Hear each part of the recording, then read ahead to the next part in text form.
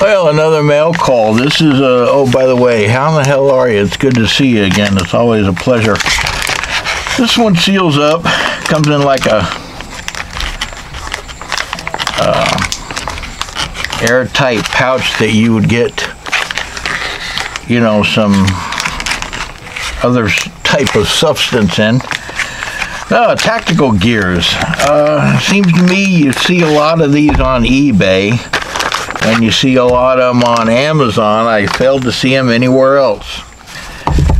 I forgot to look it up, but it's probably Chinese made. Now, it has a pocket clip, so I don't know why it comes with a pouch, but you can mount the pouch sideways, or you can mount it up and down. The pouch can be used for other things, so what the hell? I prefer the pocket clip. You got a nifty little box. Comes in nifty little bubble wrap. This is a frame lock. I like the texturing. It has an antique, like, you know, worn texture to it. Your screw is nothing fancy. It's a typical slot. Slot on both sides. Huh. You got a nice pocket clip. Deep pocket, not really too deep. You got some nice hardware with some Torx bits right here. It's a flipper.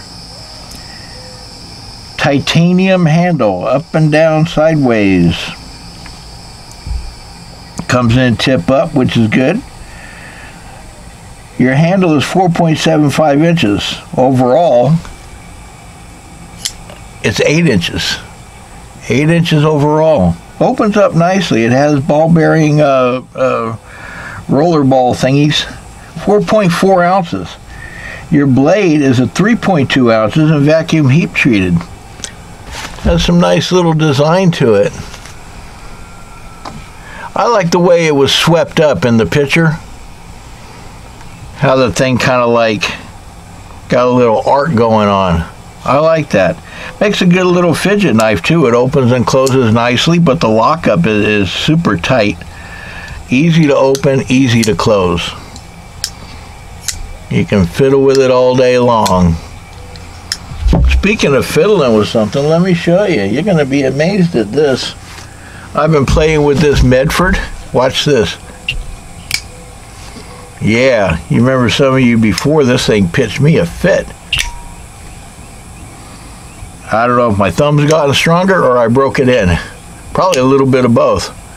But it's getting better day by day. No oil, just working with it and breaking it in. I like that.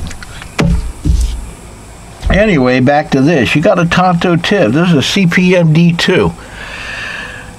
Supposedly they added CPM to D2. I don't know why. But look it up if you want to know what all that means. You got a little indentation right here. I don't know why. Your centering is spot on. It seems like a lot of knife makers lately are listening to us and saying, well, we're going to center this properly. Now again, I'm not a fan of flippers, but this thing opens up nicely. It's nice and tight. It doesn't like, and it doesn't feel sloppy or loose, which is good. Some flippers I like, some I don't like. What I really like is an assisted flipper. Yeah, now this is your ZT. ZT is stout, but if you look at it, this TacticalGearz is a little bit longer, just not as stout. CPM D2 frame lock. It's got 2 screws right here. The reason it has 2 screws is there's a little steel plate along with this titanium. Give it a little bit of more strength. Overall, $54 on Amazon. I'll put a link in the description. That's a nice little knife. Sharpness leaves a little bit to be desired.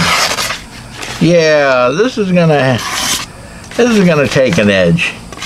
Some knives are like that. Not all knives. Just this one. Let's see, hair. Well, I kind of take it back. This is my hair. So it's shaving sharp. Could be just the humidity, because as soon as I stepped out, I was a puddle of sweat.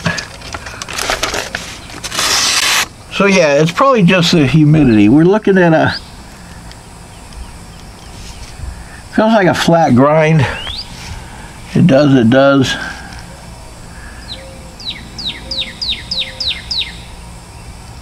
Yeah, flat grind on both, all the way around. So, still, I could use a little stropping, but still, it's not bad. It's just humidity-soaked paper. So there you have it. Short little review. TacticalGearz, $54 on Amazon. Nice little fidget knife. Seems to be well done, tough. Yep, I don't know if the point would break off, but what's the point? I got fucking jokes. So, TacticalGearz, stop by. Tell them the Backyard Knife Dude sent you. I'm sure they'll laugh and then say, so. Gotta go, very busy. We'll see you.